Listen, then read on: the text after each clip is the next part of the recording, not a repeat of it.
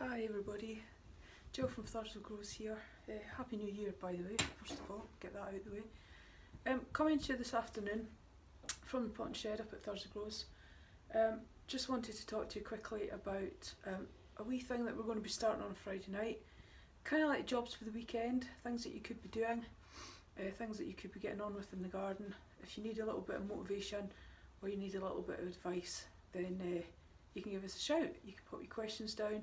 Follow us on Twitter, Instagram, all of that, yeah? If you haven't grown before, if you're a beginner and you're kind of new to this and pretty unsure about where to start, have a wee think about what you want to grow. And do a little bit of research. There's loads of stuff on the internet, of course, these days, loads of books and things, magazines that you can get. But have a little think about what it is you actually want to do. With your planting, either you might just want to plant flowers, and that's fine, you can still talk to us, or you might want to think about growing your own vegetables.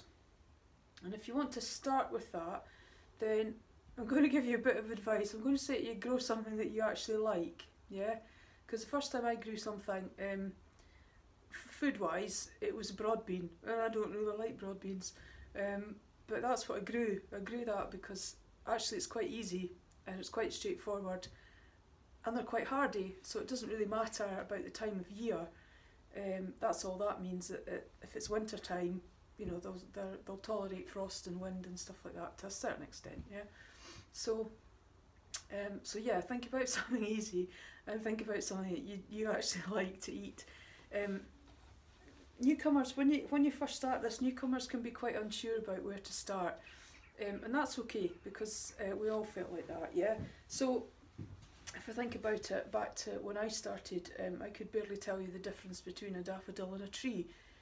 So I'm slightly better now. But yeah, it can all be a bit kind of over the top, and you feel that you're being bombarded, and particularly with sort of conflicting information as well. You read one thing and then somebody else says something completely different. So I'm going to say to this as well, that gardening is I've learned, quite an inexact science, okay? There's not really a right or a wrong way to do things, because an awful lot of it, of course, is determined by the climate and where we are.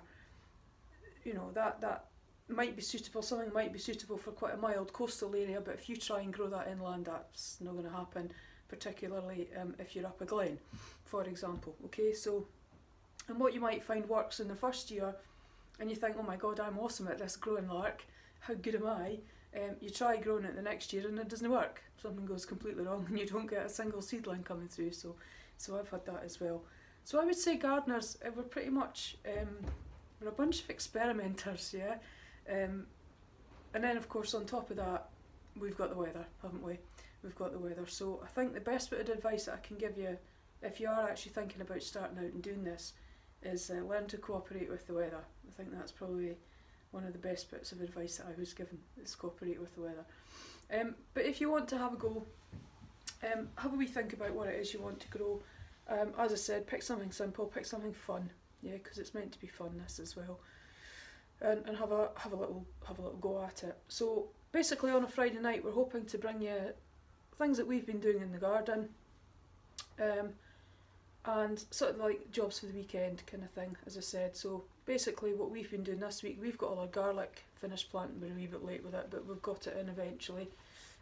And we've just been checking on some of the seedlings that were sown just at the tail end of sort of August, October there.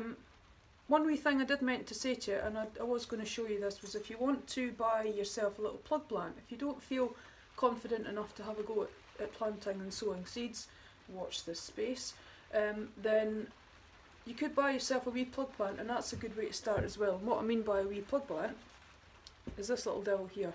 This is actually a broad bean, and these are great for starting out for beginners, because somebody's already gone to the bother of getting the seed started and going, and then you can buy these, and they can be reasonably cheap as well, 60–70p upwards, but they're usually not very expensive to buy plug plants at all.